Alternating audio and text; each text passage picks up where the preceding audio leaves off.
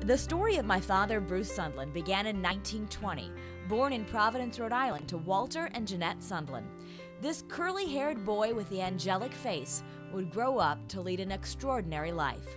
On the spectrum of grave to grand, Bruce Sundlun has done it all. He likes to say, if you have a disability, make use of it. He learned that as the only Jewish boy in his class. He had to run fast from the kids who wanted to beat him up for being different. His speed and agility would have sent him to the Olympics as a broad jumper, but instead, the world waged a war, and a fighter was born.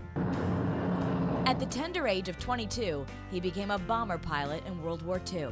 This time, when the young Jewish man was shot down in Nazi territory, running would save him again.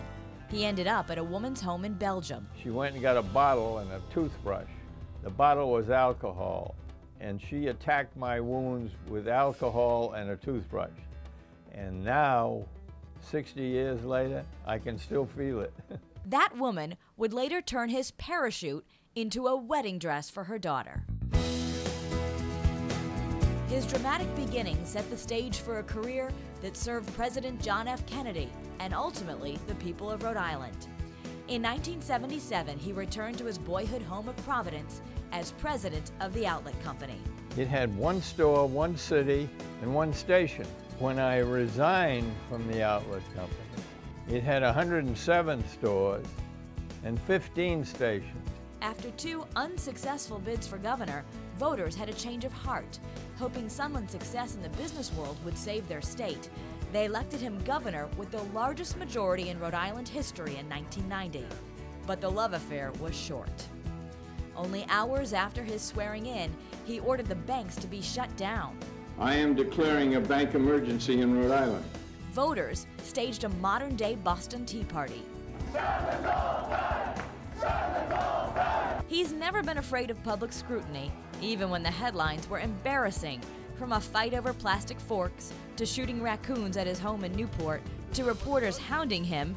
It's always fun with you, Sean. What are you here for today? He was re-elected in 1992, but 2 years later, he became the only incumbent to be voted out of office in a primary. Yet the state still honored him by naming the new airport terminal after him for his fight to build it. His personal life has been just as colorful as his public life. After being married 5 times, he's just celebrated 10 years with his beloved wife, Susie. In our family, we like to joke that the wives keep getting younger. In all, my father has 4 children and 4 grandchildren.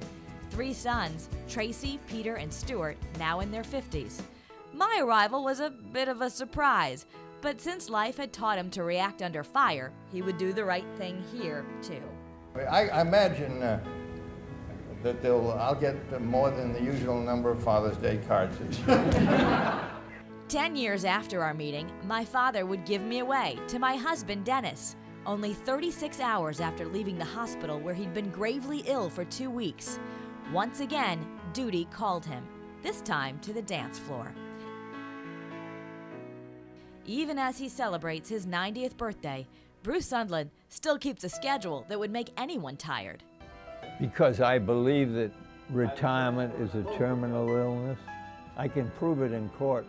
From teaching at the University of Rhode Island to now writing his memoir. Public service is satisfying. Public service is necessary. His life is the kind of story movies are made of.